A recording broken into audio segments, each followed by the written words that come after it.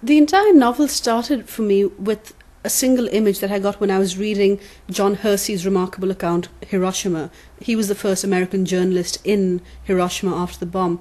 And among all the horrible details he had there, there was one that women who were wearing white kimonos with dark patterns on them, when the bomb exploded, the heat from it, the white of the kimono would reflect the heat off the skin, but the dark patterns would draw the heat in. So a lot of women ended up with the kimono patterns on their skin. And I read this and I just had an image in my head of a woman wearing a white kimono with dark birds on it.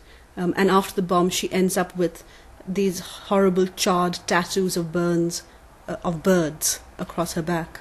And the birds were cranes. Cranes are particularly symbolic birds. They are very symbolic of all kinds of things, including life. And I thought just the idea of having this, what should have been this really rather lovely pattern of life and birth and possibility, of having to carry that around your back in this charred and disfigured way, where the whole image is getting turned around and becomes about awfulness and death. I thought there was something very powerful in that.